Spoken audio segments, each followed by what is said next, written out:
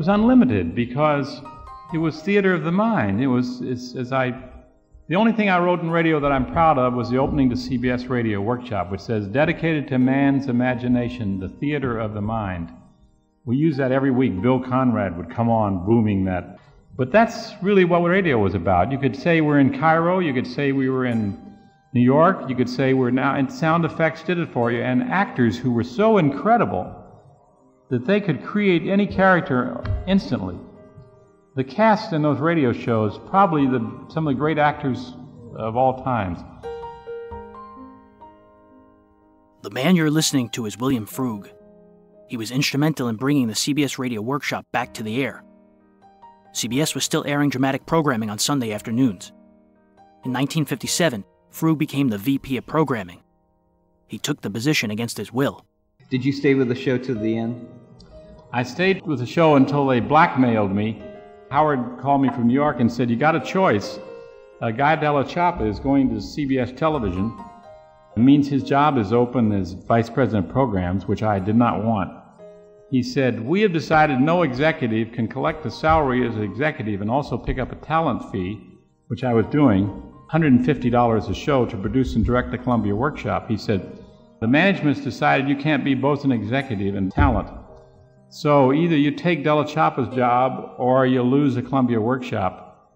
However, if you'll take the vice president job, we'll pay the same money you're making. You won't lose any money. I flew back to New York and said, Howard, I don't want the job. I don't want to wear a suit and tie. I love writing and producing. He said, I know, but we have to have somebody fill this job. I said, we're all slowly vanishing, and you and I know that. I took the job, and I think it was like $300 or $400 a week. Very grateful for the money, but I had to give up all producing and directing. I did it for 1 year and begged out.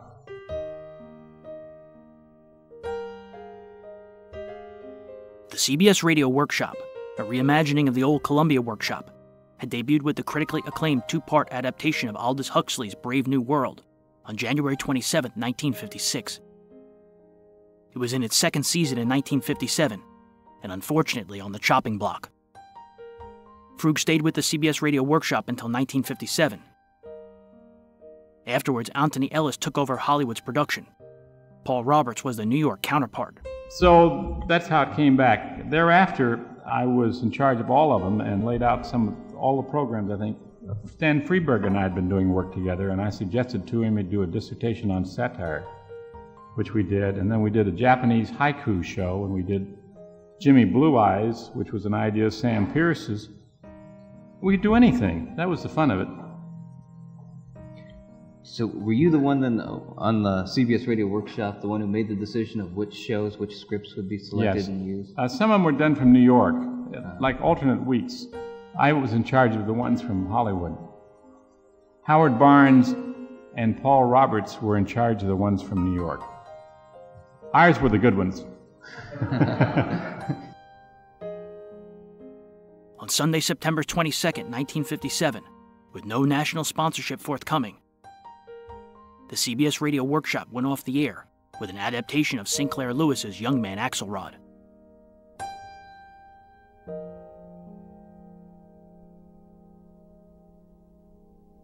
From Hollywood, the CBS Radio Workshop, dedicated to man's imagination, the theater of the mind. As freshmen first we came to Yale, roll, examinations made us pale. Roll, Eli, Yale, roll, Eli, Yale,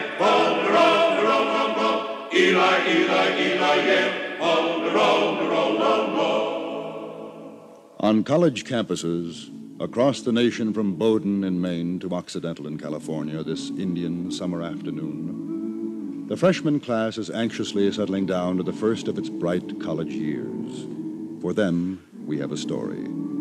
It is a tender legend of the Yale of yesteryear, Young Man Axelrod, written by Sinclair Lewis, Yale class of 1907, and dramatized for the Workshop and directed by William N. Robson, class of 1928.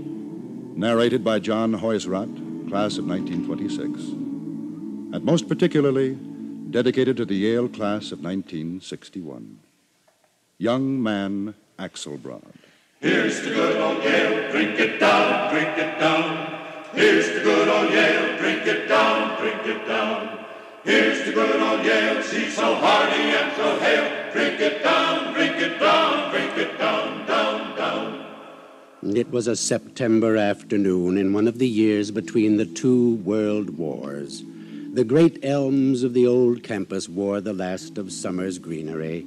The warm sun caressed the Gothic crag of Harkness and spread a golden sheen on the weathered bricks of Connecticut Hall, before which Nathan Hale, class of 1773, forever stands in bronze, despairing that he has but one life to give for his country. Into this timeless scene, through the entry between Osborne and Vanderbilt halls, strode an anachronistic figure, a rugged, white-bearded old man. Wearing a neatly pressed black broadcloth suit and celluloid collar, Knut Axelbrod, retired Minnesota farmer, a man with a destination, the office of the dean of Yale College. Come in. Excuse me, you are the dean of the college? Yes. I am Knut Axelbrod. Yes, Mr. Axelbrod. What can I do for you? I am here about entering college. I see. And where is the young man? The young man? Yes. Your son, or perhaps your grandson? Oh, no, sir. It's me. It is I. You? Well, I must say this is rather irregular. No, sir. Everything is regular. I pass all the examinations. It wasn't easy, but I pass. Yes. Yes. So I see. Yes, here's your name, Knut Axelbrod. Yeah, that's me. Yes. Everything seems to be in order. But, Mr. Axelbrod... Yeah? You please pardon me for saying this, but you are not, well, not exactly the usual age of our beginning students. Oh, yeah, I know, but... What? Well, there's a fella said once, youth is so wonderful, it is a shame it must be wasted on the very young. But... And I feel still young. Oh, yes, I'm sure you do. But I'm still curious. About what, Dean? Why Yale? Why did you want to come to Yale? Well, how could I say that? Yeah. All my life I work hard. I farm my land, I raise my family, I get up with the sun, I go to bed with the sun, and always I say, that is not enough. Always I say, Knut, you are a dummy. I say, what good is a man without education? And then when my last son is grown man, I quit. I give him the farm and I say, Knut, now you can get education. So I read. All day long I read, sometimes half the night. I read almost all the books in the public library back home in Uralaman. Then one day I read a book about Yale. And I say, by golly, I got to go there and learn some more. What book did you read? Stover at Yale. Yes. But, Mr. Axelbrod, you understand that Yale has changed a lot since that book was written. Oh, Yale is Yale. I believe that. Oh, so do I, sir. But Yale is for, well, what I mean to say is that, What you mean to say is maybe Yale is for the learning of beauty? Yes. Yes, I suppose that is what I meant to say.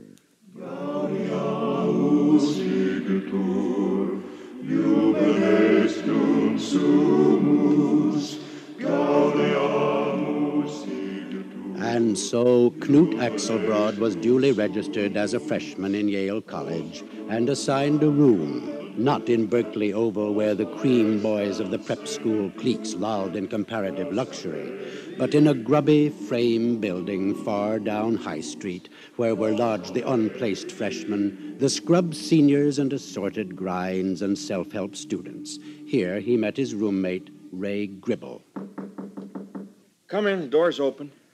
Are you Mr. Gribble? Yeah?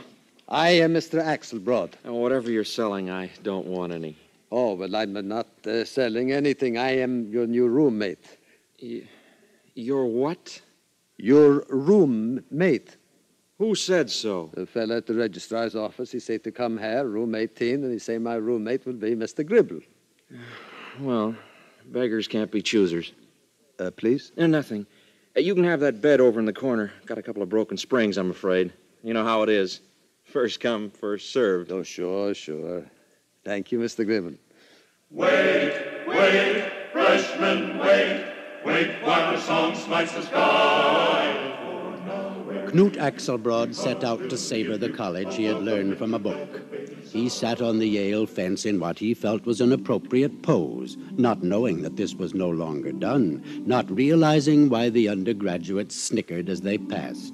He went out to Yale Field to watch the football tryouts, but when he tried to get acquainted with the beefy candidates, they clearly indicated they thought he was crazy. Everywhere his warm overtures of friendship were met with the cruel, cold disinterest of youth. He was not a campus character, he was the class freak. 'Twas brillig, and the slithy toves did gyre and gimble in the wabe. All mimsy were the borogroves. Hey, Axelbrod, pipe down. I got a math assignment to finish. Oh, I'm sorry, Gribble. But this book, by golly, it is so funny. What book? Alice in Wonderland. Alice in Is that your English assignment? Oh, no. Well, then why are you wasting your time on it? It's funny, by golly. Well, I don't understand you, Axelbrod. I just don't understand you. Why? I'm a simple fella. Well, it strikes me a man of your years ought to be thinking about saving his soul instead of reading children's books. Oh, I don't think Alice in Wonderland is very much for children. It says some pretty deep things in a funny way. Rubbish. And my soul's in pretty good hands. I go to chapel every morning. It's compulsory. Axelbrod, what is your purpose in life? What do you hope to get out of Yale? I can't say it very well, but there was a fella once maybe said it better. He said, truth is beauty and beauty truth. That's all you know on earth and all you need to know. You try to buy a meal with truth and try paying the rent with beauty.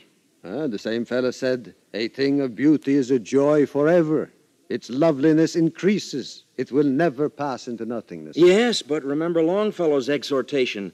Let us then be up and doing with a heart for any fate. Still achieving, still pursuing, learn to labor. Yeah, but another fella said, the world is too much with us. Late and soon, getting and spending, we lay waste our powers. Oh, you are a hopeless romantic, Axelbrod, and I doubt if you will ever amount to a hill of beans. Hi, Gribble.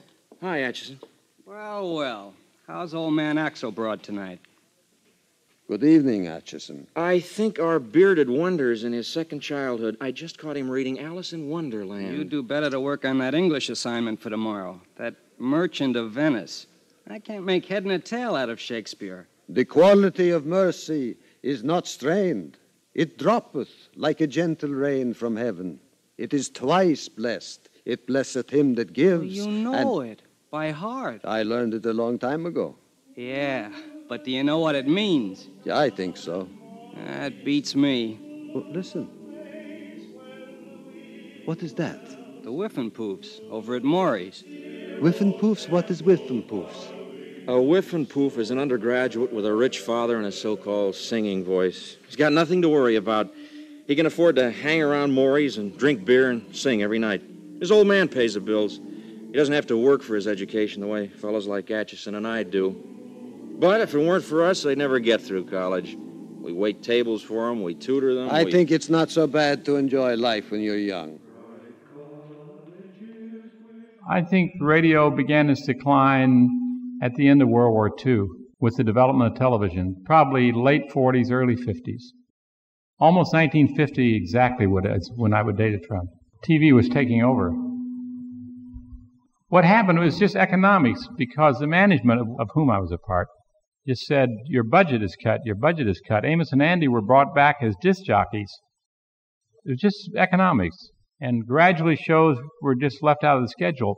I think the final thing I realized, I got an offer to go into television, and I didn't want to go into television, but I knew my job was vanishing. But I really knew it was vanishing. After I left and took a job at Screen Gems as a writer-producer, they never replaced me. I was the last vice president of CBS Radio. But life cannot be only good talk before a crackling fire. Dawn comes cold, dawn comes gray, dawn brings reality. As Knut Axelbrod walked across the morning empty campus, he knew what he must do. Age and youth, they just don't mix. This beautiful place belongs to the young men, not to me. And that boy, if I saw him again, it would not be the same. I tell him all I got to say tonight. Next time I wouldn't be young man Axelbrod. I'd just be an old bore. I live 65 years for tonight. It was worth it. The saddest tale we have to tell. All the roll, is when we bid old Yale farewell. All the roll. That afternoon, in the day coach of a westbound train, an old man sat smiling, a look of great content in his eyes, and in his hands a small book in French, though the curious fact is that this old man couldn't read one single word of French. Eli, Eli, Eli, Yale, on the roll, Eli, Eli, Eli, Yale, on the roll.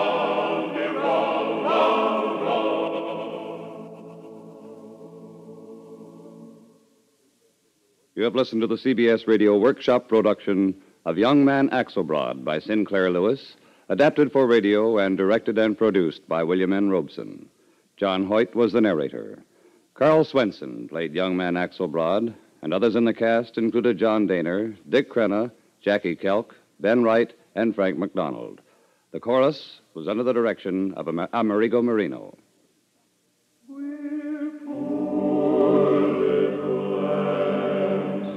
With this program, we conclude the current series of workshop productions. We wish to thank the many, many loyal listeners whose constructive and intelligent letters have encouraged, inspired, and directed our efforts in presenting plays in the theater of your mind. We look forward to resuming this rewarding task in the not-too-distant future. Until then, thanks and goodbye.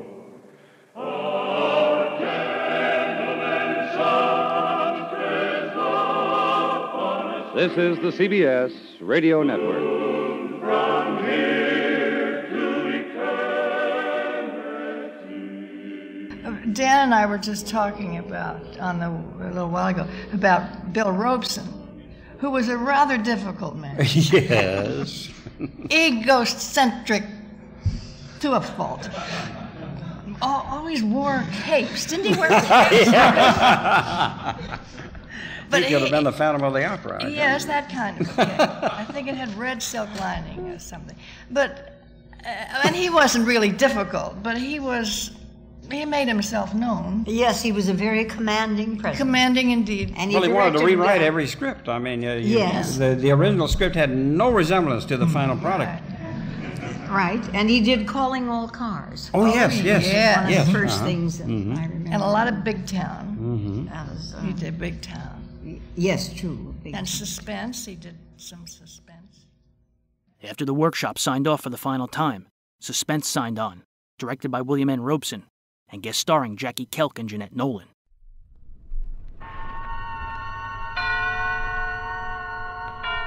Suspense. And the producer of radio's outstanding theater of thrills, the master of mystery and adventure, William N. Robson. Whether you call it by the poetic phrase, the silver cord, or more prosaically just mother's apron strings, smother love can louse up the life of a growing boy.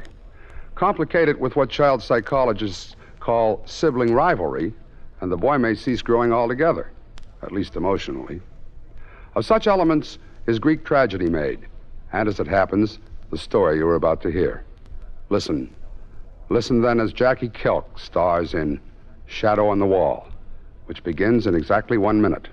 Now, how many of you have heard a doctor lecture on the lining of the stomach and what you're doing to it? Suspense was a very, very important show. I must say that I was not the director of Suspense in its heyday. Bill Spear was. And Bill Spear did not create Suspense, but made it the great show that it was. I came along at a time when radio was paring down all of the adjuncts to great production in terms of money for stars, money for cast, money for orchestra, et cetera, et cetera. The coating of his stomach. And the doctor told him that before he could get well, he'd need a new coat for it. Mike thought that over and made up his mind that a buffalo robe with hair on it was just the thing. So he sat down and swallowed one. He could drink any amount of whiskey after that, and that's a fact. Folklore belongs to every nation's legendary past, and I guess we Americans have our share of some tall ones. And now, Shadow on the Wall, starring Jackie Kelk. A tale well calculated to keep you in suspense.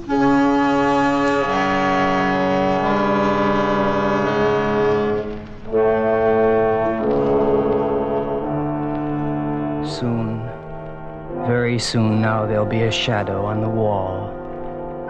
Shadows. Always shadows. I'll never get away from them. I've been watching them for days now. Or is it weeks? I don't know anymore. But I do know it started the last day of my brother's life. My brother. My dear, dear older brother. A thief. All my life he had stolen from me. Stolen my father's respect and then my mother's love. Now he was determined to steal the last hold I had on life. The house. The house where I was born and grew up out on Long Island. He was building a modern monstrosity on the estate a few hundred yards away.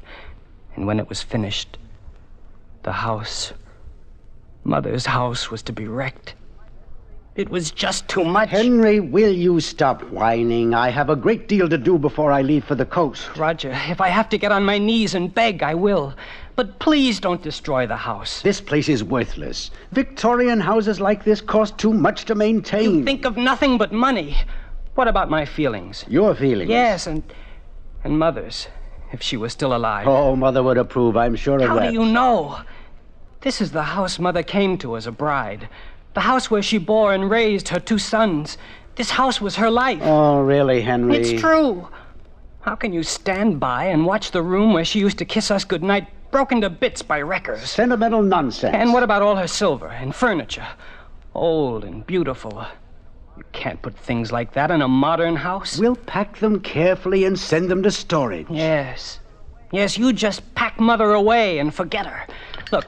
Look here. Her favorite candlesticks. Don't wave that around. It's worth a small fortune. And a wealth of love to me. Where will these go in your fancy new house? All right. Put them under your pillow then, like your baby teeth. I don't care. No. No, you don't, do you, Roger? You don't care one little bit. What are you talking about? Why should you care? You got it all.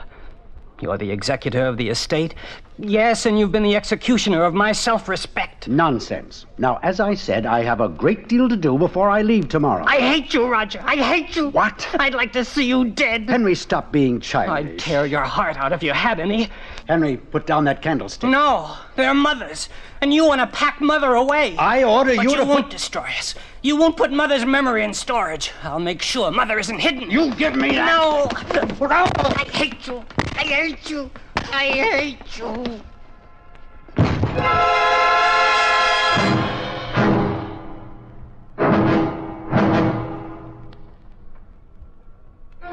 I stood dazed. Roger lay on the floor, a trickle of blood oozing from his temple. I bent over him. No breath. No pulse. Roger was dead. Suddenly, I heard a car coming up the drive. Mrs. Loomis, the housekeeper, was returning from the village. I dragged Roger's body to the closet, pushed him inside, and locked the door. Not a moment too soon. Mr. Henry, I stopped by the laundry for Mr. Rogers' shirts, but they weren't ready. Oh? He'll be furious, I suppose, seeing he's flying to the coast in the morning. Well, it doesn't matter, Mrs. Loomis. He's already gone. Gone, sir? Yes, he decided to spend the night in New York at the club and go to the airport from there. Well, I never got a chance to say goodbye to him. Perhaps we could go to the airport together. No, I'll see him off alone. But I always wish Mr. Roger well before one of his trips. I'll give him your best wishes, Mrs. Loomis. I'd rather you stayed here in the morning. Very well, sir. It'll just be you for dinner, then. Oh, don't bother tonight, Mrs. Loomis. Why don't you take the night off for a change? Go to a movie. Why, I might at that, sir, if it's all right. Of course. Thank you, sir. But I do wish I could have seen Mr. Roger off.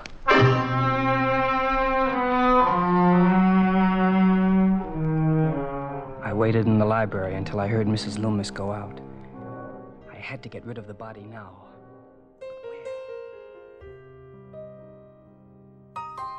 I am not one who suffers fools gladly nor accepts much brown-nosing. I want talent. I want ability. And I will go to lengths to find it, and I will also go to lengths to put up with it, as sometimes is necessary. All right, but where's the sponsor who will put... Now, get this. Well, I'm talking about 20-year-old figures.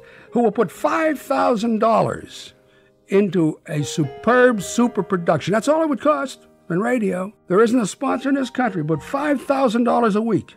He'll put $250,000 into a film. He won't put $5,000 into a radio show. Let him give me the $5,000 and see what happens. You won't get any audience, but those you get will buy your product by the barrel. They'll be so grateful. At 5:05 p.m., Indictment signed on, starring Nat Polen and Jack Arthur. Indictment debuted on January 29, 1956. It told stories from the files of former ADA Eleazar Lipsky. The episodes presented the step-by-step details that went into gathering evidence which led to an indictment. Indictment, a formal written charge of crime as the basis for trial of the accused.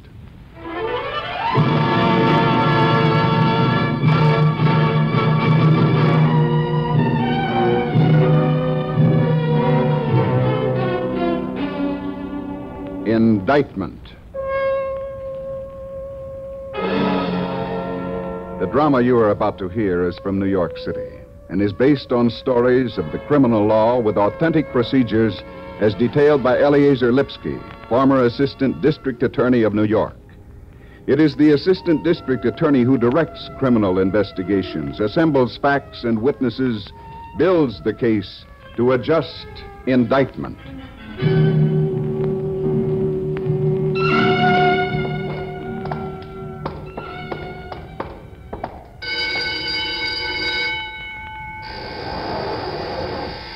This way, Fatso, through the door.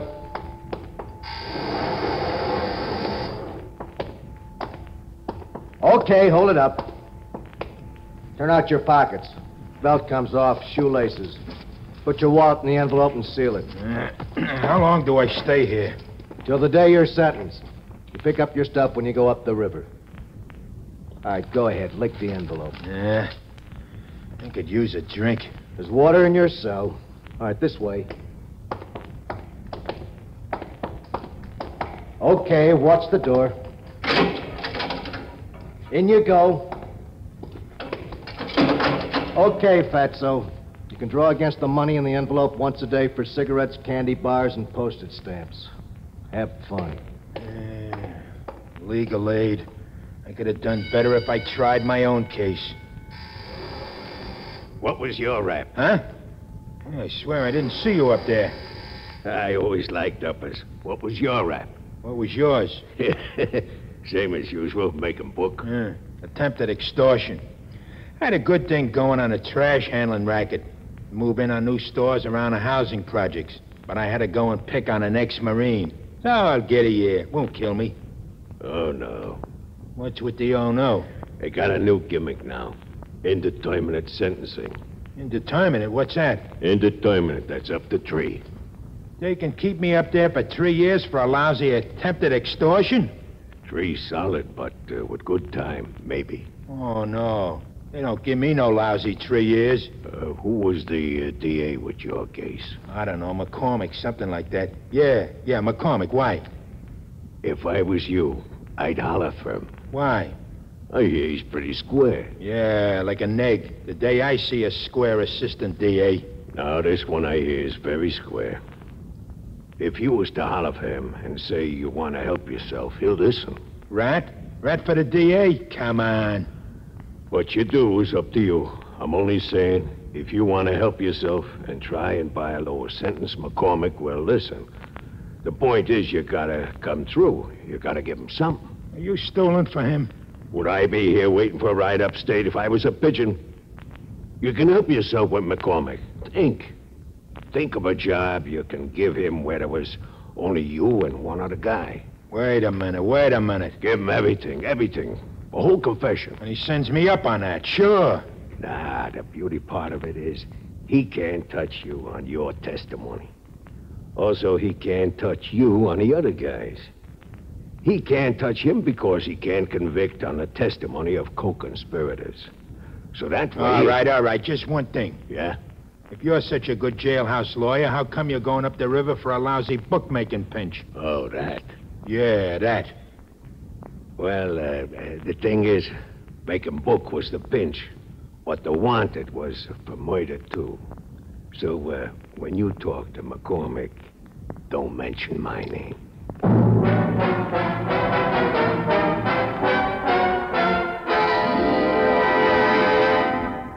Get the picture. And we do mean motion picture. This is your chance to attend school within your assigned area. How? By enrolling in a USAFE telecourse. If you are taking a USAFE correspondence course, you may also be able to attend a classroom on film, which will give you additional instruction on the same subject.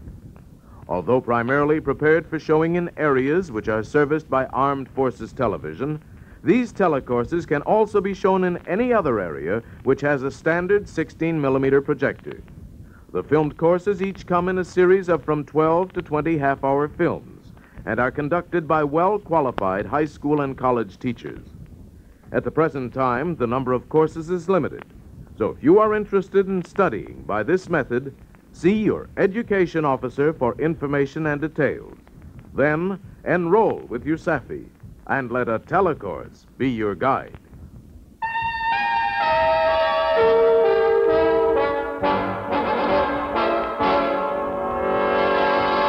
All right, Smith, what's your problem? Mr. McCormick, I want to help myself. What do you mean by that? Well, I want to try and buy a lower sentence. Who's been talking to you in there? They put him in the same cell with Billy the Bull, Mr. McCormick. Oh, great advice you must have got from a punk who's going to end up in the chair one of these fine days. What do you mean, a lower sentence? How do you know what sentence you're going to draw? I hear about this indeterminate sentence thing you got going now. It means 3 years, right? It means up to 3 years. Am I up for that deal? It's up to the court. Look, figure it out. Your yellow sheet shows 24 arrests in the past 15 years and only 2 convictions. You're long overdue for a stretch. Mr. McCormick, I heard you was fair and square. I heard you'd listen to a man. Well, I'm listening. You say you want to help yourself. Go ahead. Mr. McCormick, I want to help you. I want to give you a good case. Oh, I don't know. Putting you away has improved my morale considerably. Huh? Never mind. Okay, you asked me to listen. I'm listening. You got to promise me something first. Mr. McCormick can't make any deals, Smith. I'm trying to say I want to make a confession, but all I ask is you don't use it against me. Are you going to give me somebody else? Is that it? Mr. McCormick, you can send me up at 3, and what do you got? A lousy little attempt at extortion. Dirtiest shakedown racket in years is what it is. That Marine should have beat you to a pulp. Mr. McCormick, do I have to take this from that detective? I give you something, otherwise you got no lead on it at all. Come to the point. What I'm trying to say is, I can hand you a good robbery case. Grand larceny, the whole story. Names, places. You can close the book on it. If you let me tell you... Let me tell you something, Smith. I have you where I want you. On your way to 3 well-deserved years in the can. I don't have to make any deals with you. And don't worry, I'll listen to your story. I won't use it against you, but I'm warning you in advance. A, it has to be good info. B, it has to lead to an indictment and conviction. And C, get this through your bullet head, even then, the best I can do for you is inform the court that you've been cooperative with this office. And that is as far as I can or will go to help you. Have you got that? Mr. McCormick, that's all I ask. A word to the judges and they'll know what to do. That's all I ask. They told me you were fair and square, and I trust you. All right. What robbery? Where? When? 1953, Easter Sunday, Consolidated Furs, the warehouse over where they built the new terminal, right? Detective Russo? He's right, Mr. McCormick. I was unsafe in lofts then. We never broke it. Let me ask you this, big man. What was the haul? That curly black fur, those little, like, goats. Curly, caracule, yeah. And a whole mess of them stripy little things like chipmunks, Baranducci? Baranducci, right. 6 mutation mink, which, by the way, we couldn't unload. They was kind of rare in those days. How much did it come to? What it come to on our end, $5,000 apiece. But for sure, the whole lot was $100,000 in goods. He's on the beam, Mr. McCormick. Records will bear him out. Mm-hmm. As a matter of fact, there was a whole series of holiday jobs back then. I'm giving you just this one. Who was in on it? One, there was Eddie Cannon from Chicago. He cased it, worked out the plan, furnished the truck and the guns. And Danny Doby, he drove. Detective Russo, check out those names. Yes. Wait a minute. I ain't finished yet. There was an eyewitness. He wouldn't give you nothing, but I'm telling you, he caught a glimpse. The parking attendant where Cannon sold the truck. No, you don't catch me. I'm giving you the straight story. It was the watchman, and you know it was the watchman. Checks, Mr. McCormick. I must have thrown the fear of death into the old man. He developed the worst case of sudden amnesia we ever ran into. Yeah. Anything else? That's the story. You can check it, and it's all there. I honestly want to help myself, Mr. McCormick. 1 year, all right, with time off, I'm in good shape. But after all, I'm an old man, Mr. McCormick. I'm in trouble if I got to go up for 3 years. And I swear, Mr. McCormick, if I get this break, I'm keeping my nose clean. Wait a minute, Detective Russo. I can save you some work. I can tell you where to find Doby right now. That'll be a help. He's still driving. That was the whole point. He was a legitimate driver. He could handle anything. Pickup trucks, tractor and trailer, anything. Where would I find him? The Union. The Union would know. Bring him in, Detective Russo. Yes, sir. All right, Smith. The whole thing all over again from the top. Everything you can remember. Am I doing all right, Mr. McCormick? Am I doing the right thing? Am I helping myself? You heard me. Take it from the top. The rest is up to the court. But you're not going to use it against me. That's the understanding. Smith, I'm bound by law not to use this statement against you. Any prosecutor who gets a confession by making a promise not to use it is bound by law. I wouldn't use it even if there weren't a law that said I couldn't. Mr. McCormick, they were right. I guess I did the right thing.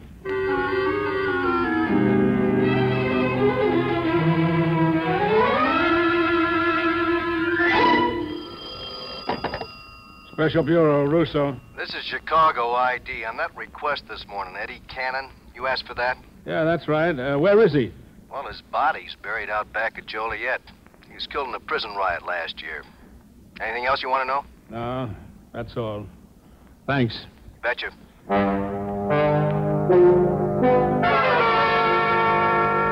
Mr. Kernigan, try and remember. The warehouse. It was robbed, don't you remember? That you, Frankie? Why don't you ever come to see me, Frankie? Mr. Kernigan, I'm not Frankie. I'm a detective. The fur robbery. Mr. Kernigan, think. It was only 5 years ago, Easter Sunday, 2 men robbed the warehouse. Yeah, but radio was such a clean business compared to the rest of show business. There were talented people in radio who got along on their talent, not because they were related to somebody, not because they had something on somebody, not because they could knife somebody in the back. It was the clean end of show business. Elia Kazan, I used to have him on Crime Doctor, I guess it was, quite frequently, and we'd walk from CBS to Grand Central Station after the show, after the broadcast. And Gadget said more than once that to him, good radio was far more difficult than any of the other media. He'd been born and brought up behind the scenes in the theater, was not only an accomplished actor, but a good director, too. But he felt that, partly because of the limitations of rehearsal, It took more talent to do radio well than any of the other media. That was the voice of director and writer Jack Johnstone. In September of 1957, he was in his third year directing Bob Bailey and yours truly, Johnny Dollar. This is Bob Bailey's daughter, Roberta Bailey Goodwin. Yeah, it is painful. Those were very good times. And like I say, afterwards, when radio died, and I mean it died with a big bang, it just died out there in California. They tried to move it back to New York, and when they tried to convert to TV, so many of the radio personalities couldn't make the conversion. And until other jobs opened up, like the sponsor jobs, there were a lot of radio stars that just went completely downhill. Especially, like my father, had nothing to fall back on. He'd been an actor all his life. And by the time his radio show was over, he was almost 50. He weighed about 150 pounds, stood about 5'9.5", and they looked at him on television and said, "You're not Johnny Dollar." And he said, "But I am. I've been." And they said, No, we have to get a 6-foot-tall guy that weighs about 200 pounds to play the part. It was sad. It was a very sad time when TV just wiped it out. There was a prejudice against radio actors on the part of television producers. When they came in, what I've read, at least, is that a lot of them were young whiz kids who came along and had a new toy, and they said, no, if you worked in radio now, you've got your own way of doing things, and this is TV. And actually, when you think that working in radio would give you a credential, back in the early 50s, it actually worked against you. It did, because if you think of it, radio is an entirely different form of acting. You relied completely on the sound man, the sound mixer, for any sound effects that needed to be put in. Although you stood in front of the microphone, you would move your arms occasionally and act a little. All the acting was in the voice, in what came out from inside of you. You could wheel someone up there in a wheelchair, and he would project over the radio his voice, his emotion. From Hollywood, it's time now for... Johnny Dollar. This is Peter Hardy at Tri-Western Property and Casualty Insurance. Hi, how are things in the Golden West? You still in Reno? Sure I am. Good boy. What goes, Pete? A little trouble with a big dairy farm out here, Johnny.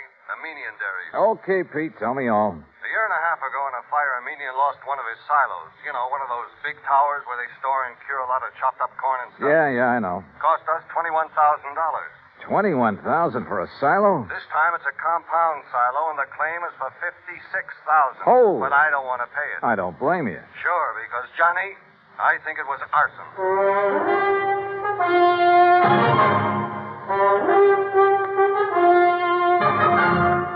Bob Bailey in the exciting adventures of the man with the action-packed expense account.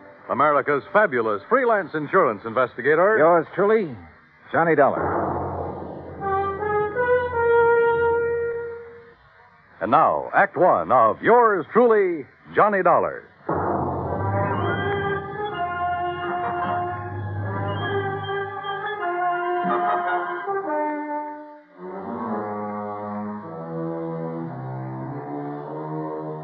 Expense account submitted by Special Investigator Johnny Dollar to the Tri-Western Property and Casualty Insurance Company, Reno, Nevada office. Following is an account of expenses incurred during my investigation of the doubtful dairy matter.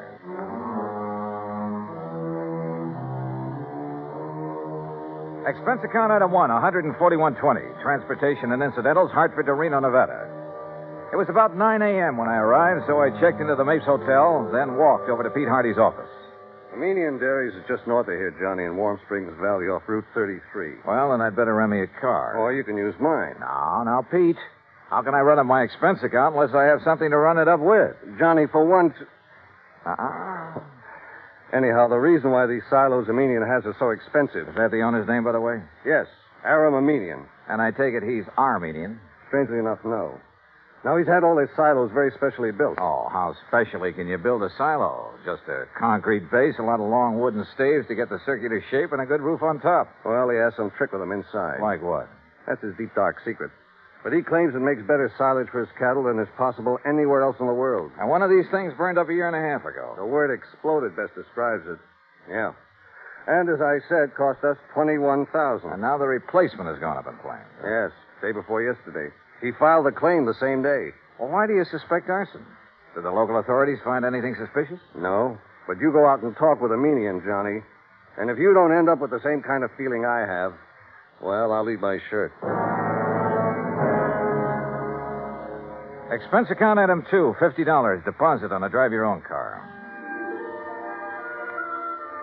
Finding the Armenian Dairy and Ranch some 20 miles north of the city was easy. It was spread out all over the countryside. Hundreds of acres of well-irrigated, lush green pastures. Square in the middle of the ranch sat one of the cleanest, most modern dairies I ever saw. Aram Armenian gave me the grand tour, and I must say I was impressed. There was close to 200 well-kept Guernseys in the main barn, which was clean as a whistle.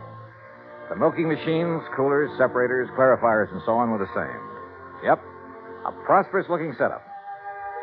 Finally, Mr. Armenian took me out to where a small group of workmen were cleaning up what was left of his compound silo.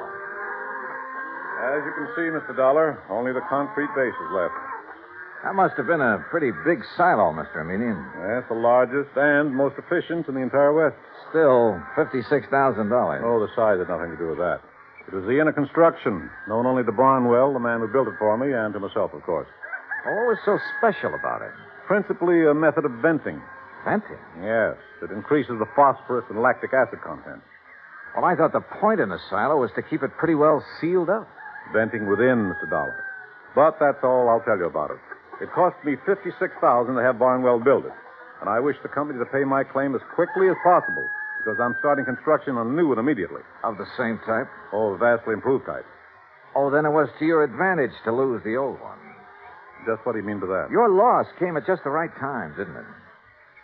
Now, just a minute, Dollar. With the insurance money, you can build a new and better one. And when it gets out of date, I suppose you'll have another fire. Oh, I see. You think perhaps these last two were deliberately set? Were they? Ridiculous. Is it? But if they were... Yeah? If they were, I certainly wouldn't know it. Oh, come on now. After what you've just said. And what's more, Mr. Dollar, I'm sure you'll never be able to prove it.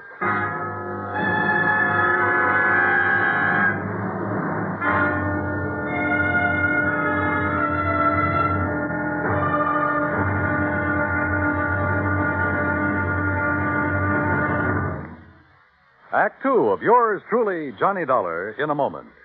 We sometimes wonder, what is the life of a human being really worth? Not too much? Or maybe a great deal? Does it depend on whose life it is?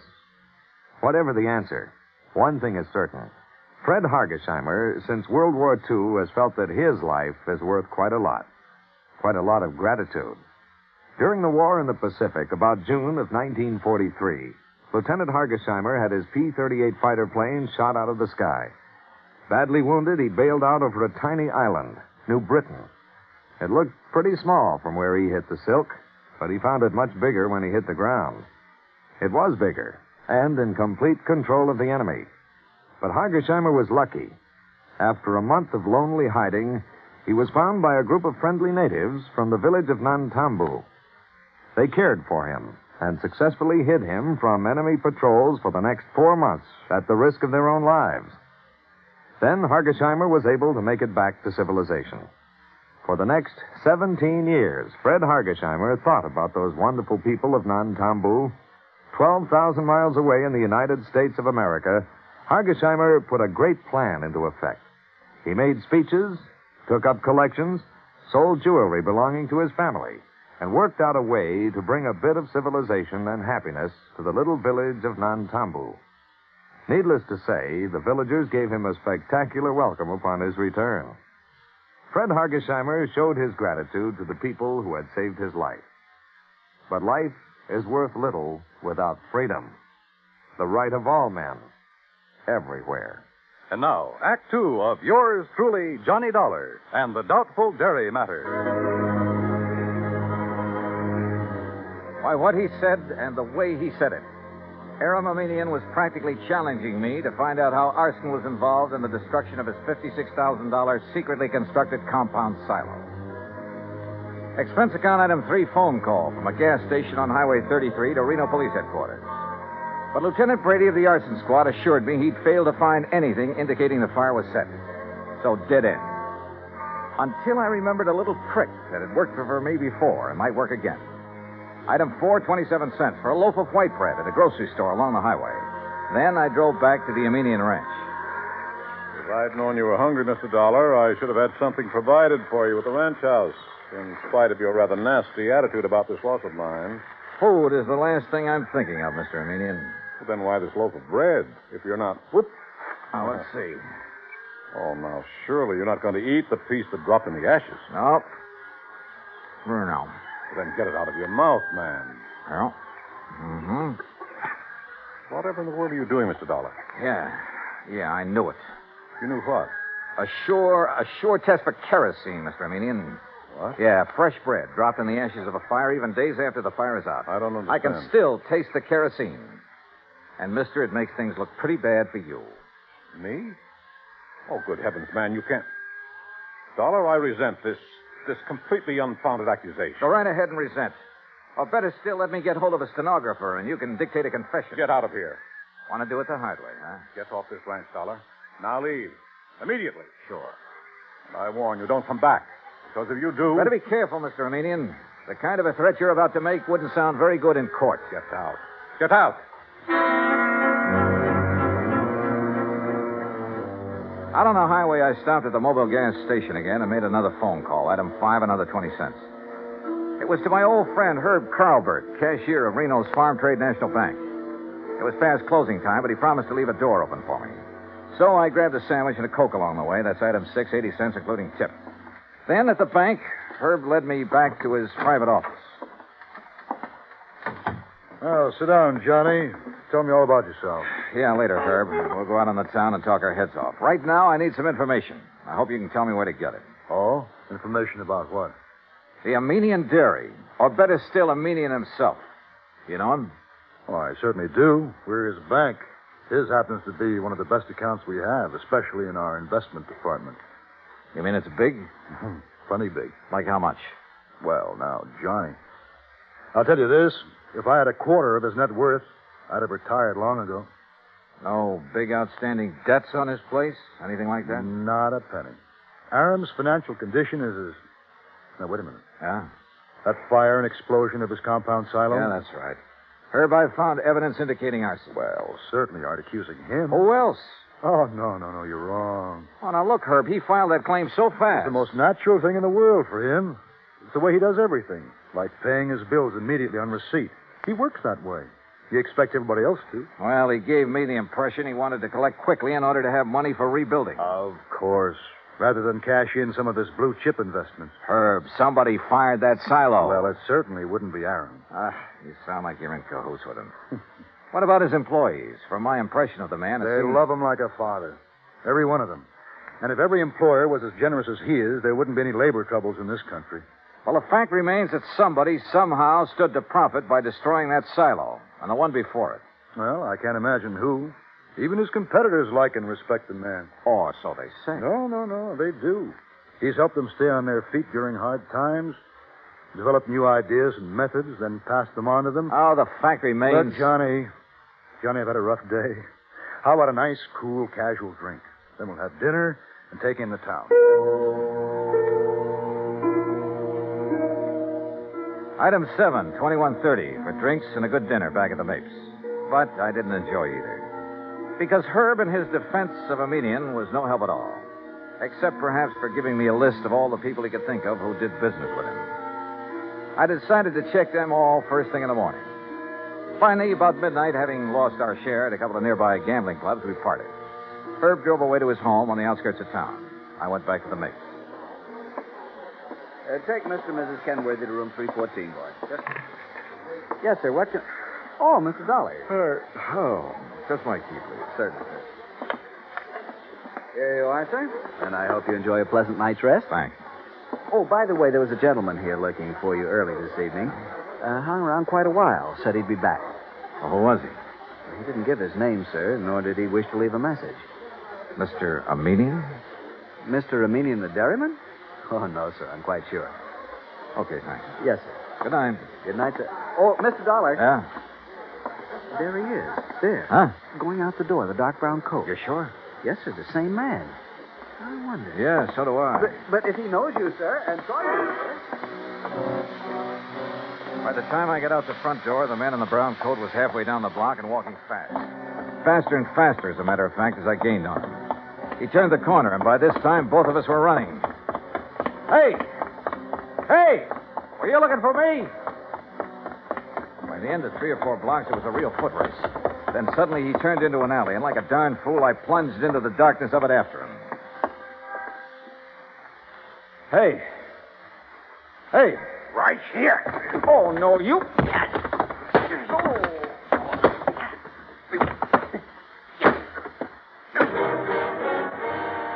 Bob was a fine fellow. No question about it. Incidentally, he wrote one script. He got an idea for, as I recall, a Christmas story one time, and asked if he might write a script. Well, that was fine by me. So during the Johnny Dollar days, which we recorded out here in Hollywood, Bob McKenney for a long time was my engineer. Excellent engineer. Do you know Bob? We did not edit those tapes. We recorded the show just as though they were live. A few actors resented this in the very beginning, but most of them got to like it because it got much, much better performances. If we got a third of the way through a program and somebody fluffed, we went back to the beginning, started all over again. But as I say, it got good performances because everybody was on his toes. As a result, we had no editing problems on the Johnny Dollar show.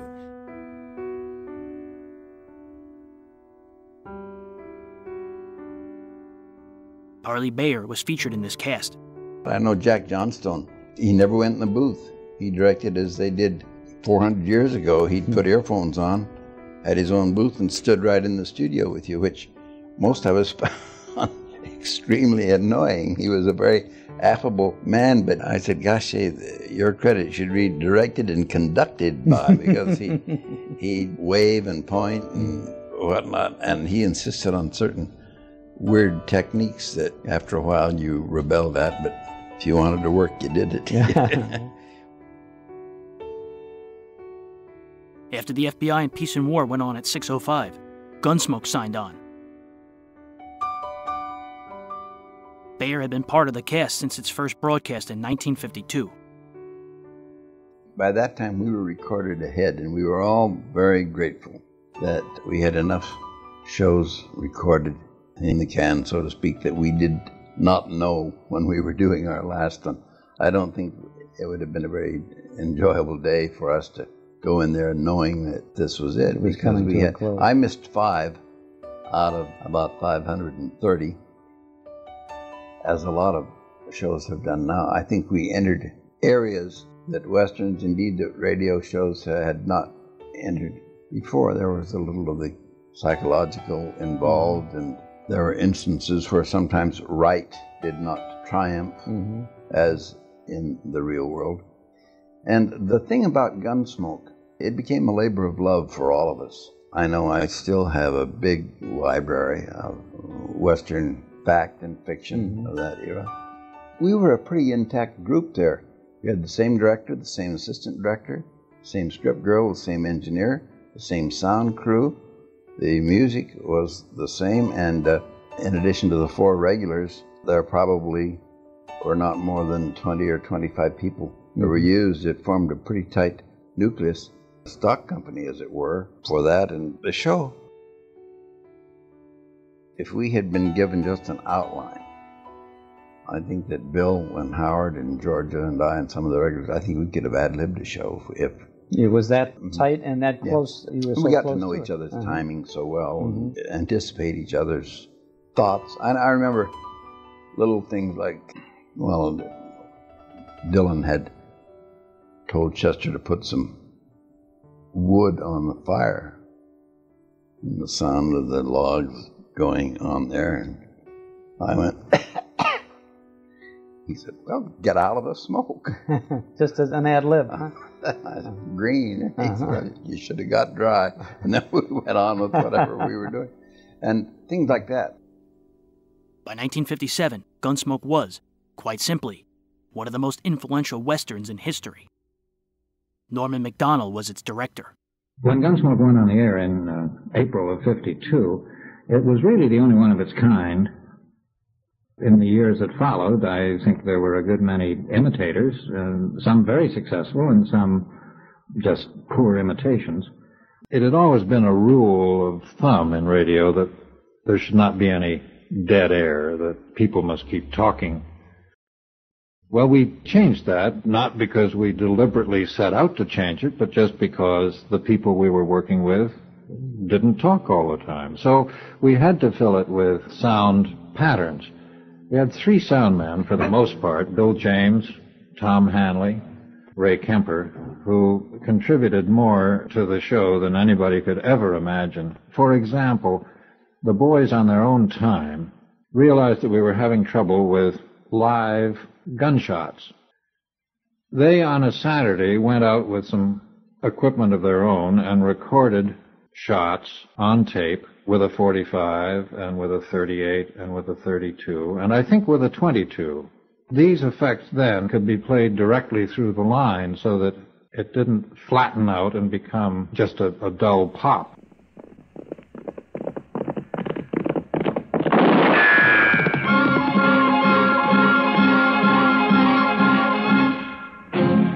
Around Dodge City and in the territory on West, there's just one way to handle the killers and the spoilers, and that's with a U.S. Marshal and the smell of gun smoke.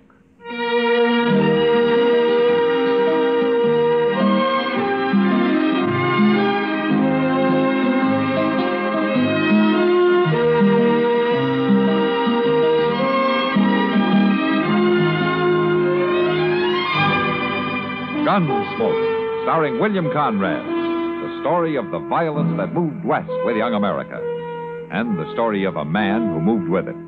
I'm that man, Matt Dillon, United States Marshal.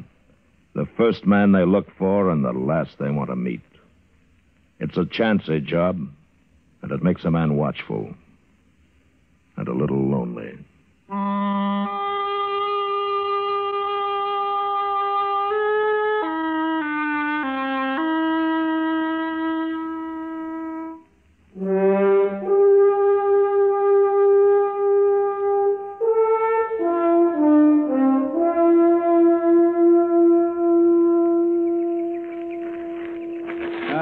Horses saddle, Mr. Dillon.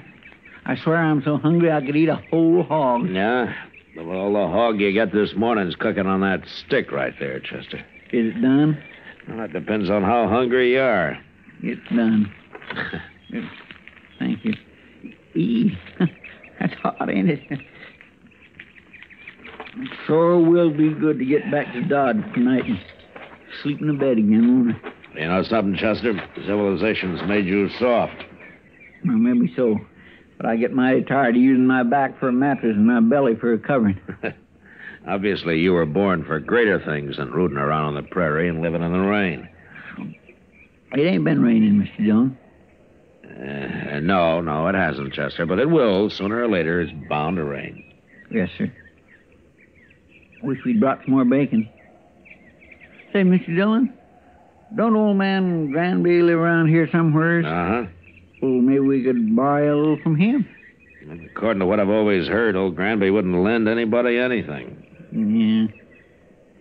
You really think he is a rich miser, like they say? Oh, I don't know, Chester. You know, sometimes a man's entirely different from his reputation.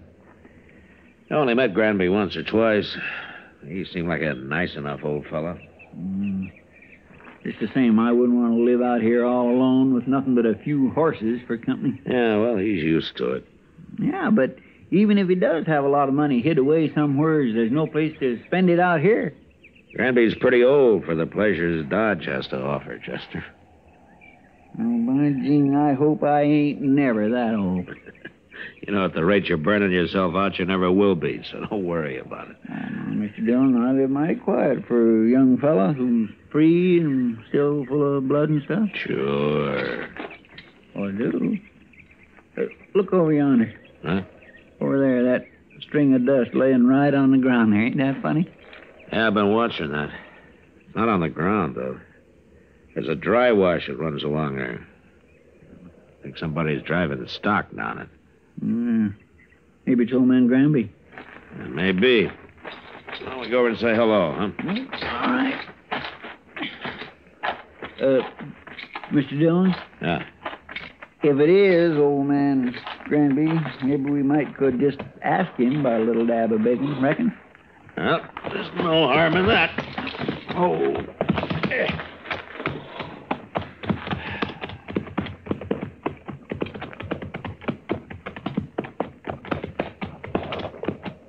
That looks like horses down there.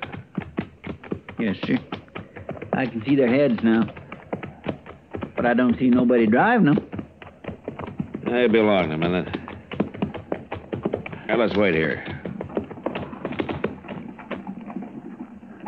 Yonder he comes. That's not old Granby. Well, let's ride down and say hello anyway. Huh?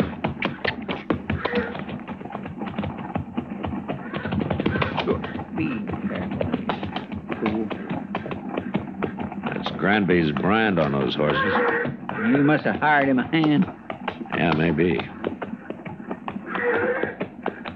Hello. Hello. You working for Granby? I ain't working for nobody, mister. Oh? And where is he? Where's who? Granby. I don't know no Granby. Those are his horses you're driving. They are? Yeah. I ain't driving them. What do you mean? They got ahead of me in the wash there, that's all. Oh, I see. You a cowboy? Yeah, sure. I'm a cowboy. Somehow you don't look like one. You don't ride like one, either. You're asking the questions, mister. And no decent cowboy would run another man's horses down a dry wash just because he didn't want to get up on the bank and ride around them. I told you, they got in front of me, is all. How come you're not carrying a gun? Does a man have to carry a gun? No. But I'll bet you're the only man within 1,000 miles of here who isn't carrying one. Well, maybe I got a better conscience than the rest of you. Maybe. But look, mister, you've run those horses about 5 miles off of old Granby's place. You want to give us a hand, we'll run them back. I'm in a hurry. It won't take long. The old man might be a couple of days finding them if we don't. You worry about him. I got to get into Dodge. We'll ride in with you afterwards. I ain't gonna do it. It'd look a lot better if you did. I'd like to, mister, but I can't. I'm leaving now. So long. Well, forevermore, Mr. Dillon, you just gonna let him go? Wait a minute, Chester. I'm gonna let him hear what lead sounds like. Don't shoot! Don't shoot me! All right, then ride back here.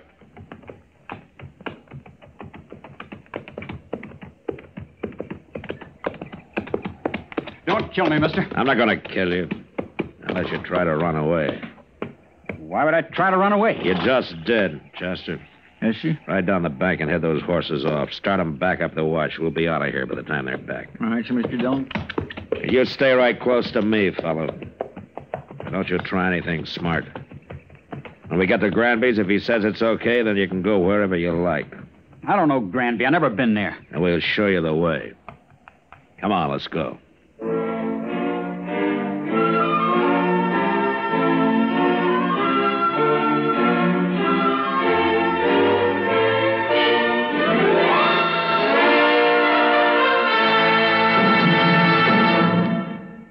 Another visit with Joe and Daphne Forsythe. Joe? Joe? Joe, stop reading that paper and talk to me. I'm listening. Go ahead. Well, I was talking to Mrs. Snyder today. You know, she's the one whose boy had 31% less cavities. Uh-huh. Well, she thinks that we should buy bigger savings bonds. Uh-huh. She says that when people can afford it, it makes more sense. Oh, she says there are a lot of different denominations. They start at $25, but then there are $50, $100, $200, and even $500 bonds. Is that so? And then with the ones we've already bought through the payroll savings plan, we'd have quite a nest egg. Uh-huh. Are you listening to me? Uh-huh. Did you know that the total accumulated compounded semi-annual interest of the Series E savings bond will amount to 93 1/3% of the original purchasing price? Uh-huh. I thought so. Joe, what did I say? You said that United States savings bonds are a safe, easy way of investing. I did. That they help guard our country's freedom. And? They're the best investment in America's future. I said something else, too. Oh, yeah. You said that the total accumulated compounded semi-annual interest of the Series E savings bond will amount to 93 1/3% of the original purchase price. Well, now, how did you do that? Husband's trade secret.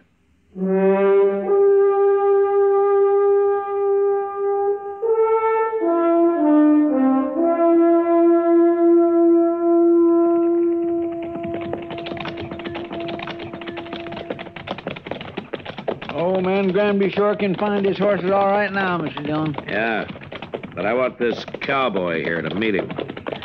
Now we'll see if he's in the house. I'll wait for you. Get off a horse, fellow. Go on. That's better. All right, come on. We'll take a look.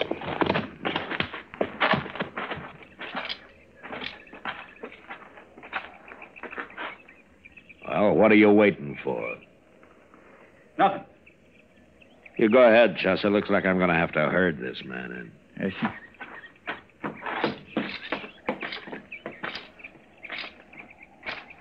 You've been kind of balky ever since we ran into you, haven't you? I just don't like being dragged around. I never did. Well, I just want you to meet old Granby. He'll be grateful for your help and run his horses back here. I know what you think, mister. You think I was stealing them horses. Well, I never heard of the old man. I was never near this place. So you told me, but you're here now. I ain't afraid of you or nobody. And let's go into the house. Come on.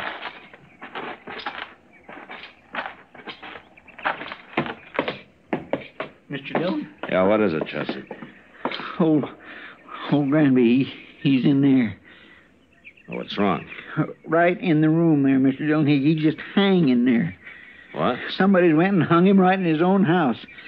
I don't want to see him no more. You go take a look at him. Pull your gun and hold it on this man, Chester. If he makes a move, shoot him. Yes, sir.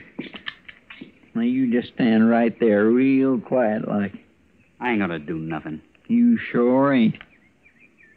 Just because I happen to be in the country don't mean I killed nobody. Yeah. Mr. Dillon will decide about that. Who is this Mr. Dillon, anyway? He's a United States Marshal, that's who he is. A marshal? A marshal.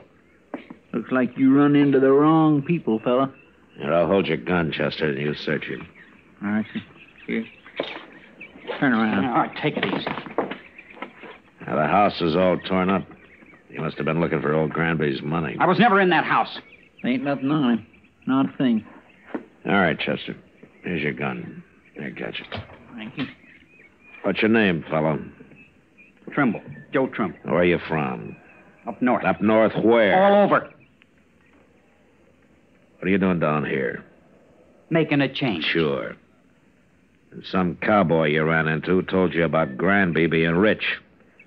So you came here and you kicked the old man around, and then you hung him, then you tried to find the money. That's a lie. This is the first time I was ever near the place. I'm sure you did it, Trimble, but I wish I had more evidence. The court of law just might not convict you the way things stand. You gonna let me go? No, I'm not gonna let you go. I'm arresting you, and you're gonna stand trial, and I'm gonna do my best to see you hung. I didn't do it, I tell you. And I'll go free, too. You'll see. Now, there's something mighty wrong about you, Trimble, and I can't figure it at all. But I'm sure gonna find out.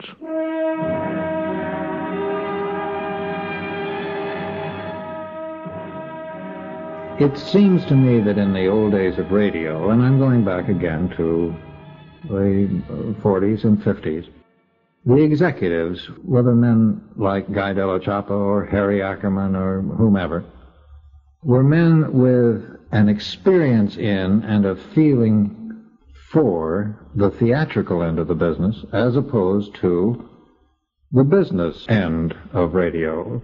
There was a wonderful meeting of the minds when you went in and said you wanted to do such and such a kind of show. They could picture and understand and either agree or disagree with what you had in mind, but they knew what you were talking about. It was really extraordinarily easy to get a conference or a meeting with the then CBS brass Usually it was one man or two men, and that one man or those two men said yes or no to your idea, and you either went with it or didn't. There was no feeling of committee and that somebody upstairs would say yes or no. Can you identify this voice?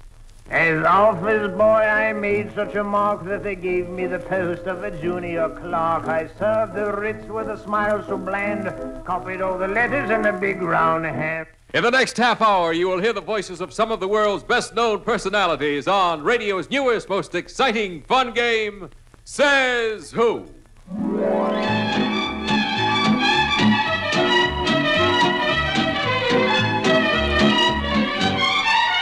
Yes, it's time for Says Who. And here's the star of Says Who, a man who defies the elements and practically everybody else, Henry Morgan. Says Who debuted alongside the Stan Freberg Show on Sunday, July 14, 1957, as part of a week in which CBS Radio added $765,000 in new billings. Says Who would be sponsored every other week by Look magazine. I'll tell you, there's one thing I admire, it's optimism. Thank you very kindly for yours. We have an interesting panel ready to play Says Who, but before I introduce them to you, let's listen to this message. Did you fill up the gas tank of my swept-wing Dodge? Yes, I did. That'll be 80 cents. She didn't need no oil or nothing. Okay, wipe off the windshield, will you? Yeah. Hey, this is some big windshield, boy. Yes, it's a Dodge picture window windshield. I can't reach the middle part, right up there where it curves back. Hold my ankles and boost me out on the hood. All right, up you go. My, this is a big car. I still can't reach all the windshield. Well, just walk out on the hood and finish it up. Okay. Boy, you must be rich to own a big car like this. Well, actually, Dodge costs less than 59 different models of the low-price field. I just got all the car I was paying for.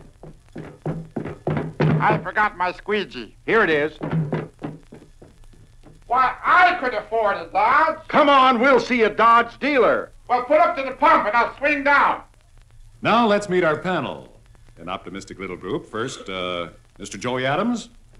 Well, Mr. Henry Morgan. Yes, nice to have you aboard. And, Dagmar. Hello, everybody. Lovely to have you aboard. Thank you. Mr. Orson Bean. Let's squeeze the whole show into 20 minutes, Henry. I'm working as fast as I can. Next to Mr. Bean is Hermione Gingold. Yes.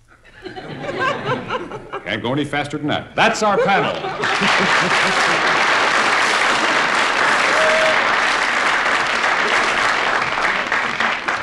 Panel, I know you know the rules. We play a voice which you try to identify. The listener suggesting the voice gets $15. If you don't come up with the right answer, the listener gets an additional $15. You have the voice texts on cards in front of you. Let's play Says Who. Panel, the first voice was suggested by Mr. Jim Goodrich of Carmichael, California. La la la la la la la la la la.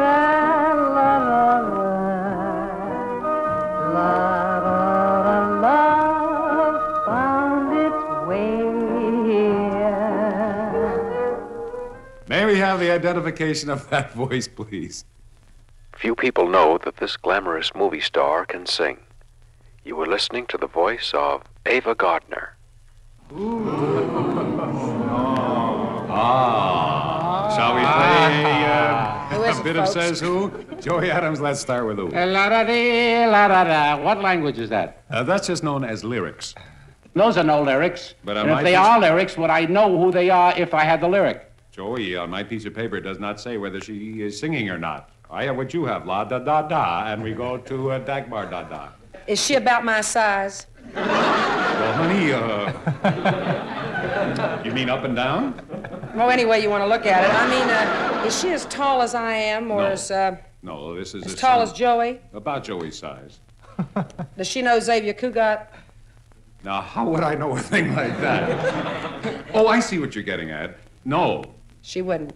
Is she in show business? Yes. Is she a singer? No. That's what I figured. Who is it, folks? They saw the card. Well, let's see. Is she fat? No, dear. She thin? She's nicely done. And we go to Orson Bean. Is she as anything as Dagmar? Yes. Oh, I have a clue. Let's see, does she know Ricardo Montalban? It's all right with me. I do not know who she knows. You don't know whether or not she knows Xavier Cugat, though. I know. She doesn't know Xavier Cugat. This lady is not primarily a recording star. She is not. Is this lady primarily a film star? She is so. She sings good, Henry. For a film star, yeah. Yeah. She might record. If I had a small company, I might throw her a number or two, see how it went. Why don't you get in touch with her after we find out who it is? I wouldn't want to go for much money, but I figure if we could make one cheap enough. Well, while you're mercenary He's in the record business. Let's go to Hermione Gingold. Yes. You're very amiable this evening. La-di-da-da, etc., it says here, is that the actual lyric, or is it because she has forgotten what the lyric is and is ad-libbing? As a matter of fact, this girl had it on cue cards, as I recall. Is she a great star in films? Makes a lot of money. And has she been in the news a lot lately? No more than usual. And we go I to... think I know who it is, but you can guess. Whisper to me, honey, I'll Miss tell. Gingold hit Mr. Bean, whose turn it isn't. It's Joey. I'm going to hit Dagwood here, Dagmar. What, I look like a sandwich, honey? I would like to sandwich, say, folks. I would like to say that this is the first time, if there's a first time in history, that this lady has been mistaken for a sandwich. Thank you. Joey? Now, let's recapitulate. I beg your pardon. I'm game. Now, let me see. She doesn't know Ricardo Montalban and Xavier Cugat, right? She's built like me. Hardly. Well, that's what you said. Dagmar said, is she like her or like me? And you said more like me. Just in height. Just in height? Oh, yes. How about in depth? In depth, she's got it all over you, kid. I have an answer that could turn this place into a garage right now. There's a girl on the screen that has not been in the news lately. She doesn't know Montalban or Cugat. And she's about my height in length, but different in width, right? If we had the time, I'd like to discuss this mountain battle with you. Well, ding dong, the question's dead. With all those clues from Joey, I think I know the answer, but you tell it. You got a hope? No. You've lost anyway. All right, because we're going to send $30 to Jim Goodrich in Carmichael, California. That was Ava Gardner. Really? Yes, and now you know. She's much shorter than me. Joey, I've never seen her in the flesh. Why? She's always in Europe, that's why. Well, I've never seen her in Europe either. I had a dream that I was going with Ava Gardner, but it turned out to be a lousy... Gunsmoke started on the air in '52, as we've mentioned, and network radio was beginning to die just at the time we were starting. I guess what I mean is that in those early days, if you were doing a series and the series was canceled, something else popped up and you were told to start preparing for a show called such and such, which would go on the air next Tuesday. There was always something to replace the show that went off the air. By the end of the 50s, and certainly by the 60s, when a show went off the air, that was just the end of that half hour or that 2-hour segment, and it was filled with something else. And that something else usually came from New York. It was a sad period for those of us who were fond of radio and enjoyed radio, and indeed had been brought up in radio. And it was not sour grapes.